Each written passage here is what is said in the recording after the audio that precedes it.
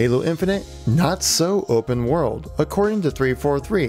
Why is that? Well, stay tuned throughout the whole video to understand all the details.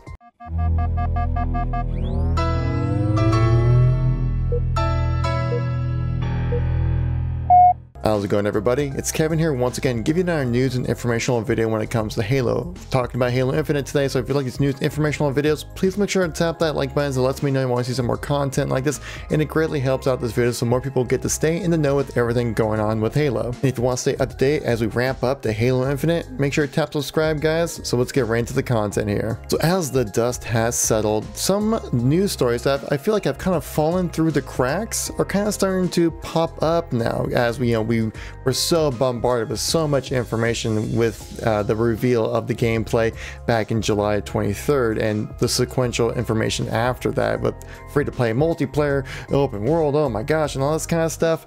Yeah, some stories kind of got left behind, and some of them are now starting to crop up, and I found this one, which came out on July 24th, just the day after the reveal of the campaign gameplay, and I feel like it kind of helps clarify what the gameplay we're going to be expecting for the campaign, and it might not be so open world. I mean, my initial reaction when I saw the trailer, I was like, or the gameplay, I was like, wow, this is really great, and they open up that map, it looks like something you would see as an open world kind of game. I like that hot Warhog design. Dude, this is open world Halo.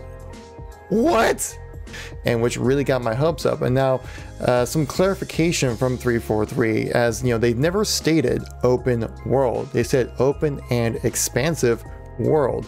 They've said that specifically multiple times, but they've never said open world. There's a little quote right there, which is very easy to understand and would be very much needed if they're going to say this is a truly open world game. And they've been kind of straying away from that. And this interview with a couple of 343 developers kind of helps add more clarification to what kind of campaign experience we will have with Halo Infinite. Destructoid, which is a notable news outlet when it comes to gaming, had a bit of a conversation with Paul Crocker, who is the associate creative director at 343, talking about the campaign single player experience and how it really will play out.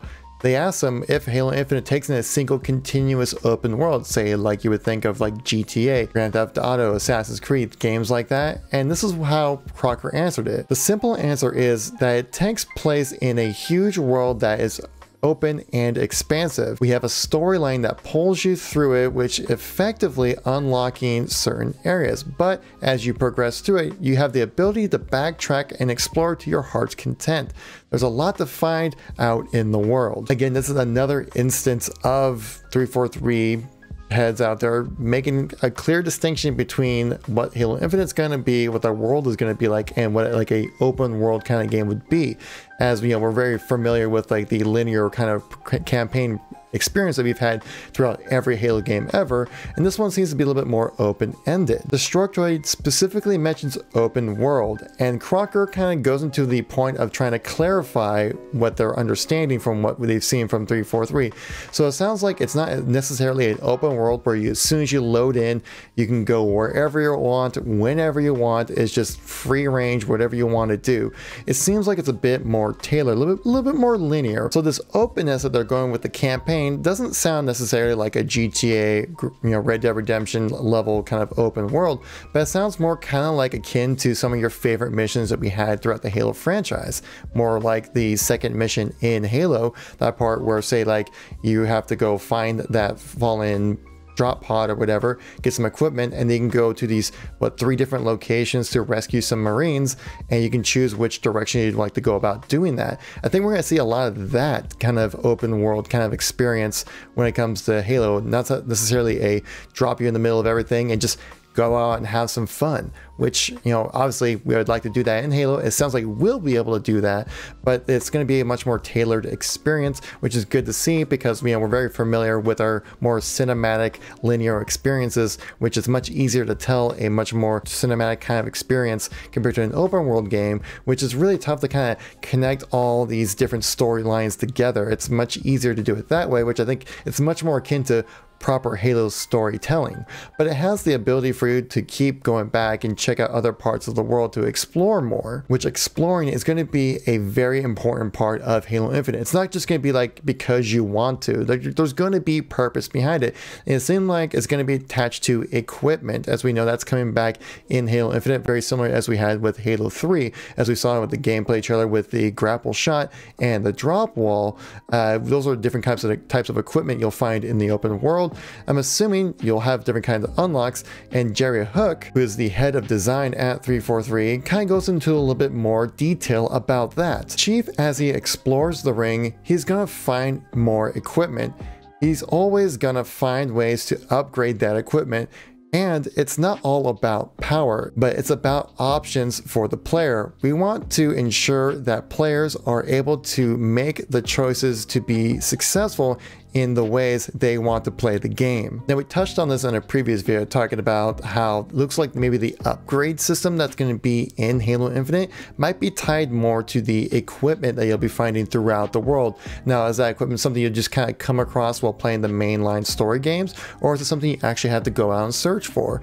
Maybe it's just like the main aspect of the equipment you'll probably find throughout just playing the campaign, but if you want to go in and upgrade and perfect your gameplay, kind of micromanage it, you might have to do a little bit exploring within the open world, which would give you a reason why to backtrack and go into more certain areas to kind of find different parts, maybe like some equipment upgrades that can make your gameplay better in some other way you would like to play. My assumption is more that it's not going to be like the grapple shot, which I think a lot of people think is going to be like a stable ability you have throughout the whole entire game.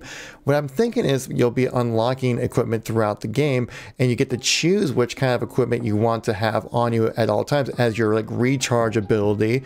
But as you progress through the world, if you pick up a random equipment, say like we did in that campaign demo with the drop wall, then that takes over your equipment, but it's a one-time use. And once you use that equipment, it defaults back to your selected upgrade equipment, which, and I'm guessing in this gameplay, was the grapple shot, which personally I'm actually really excited about that, because one, it gives a way to customize your gameplay and play how you would like when it comes to Halo Infinite.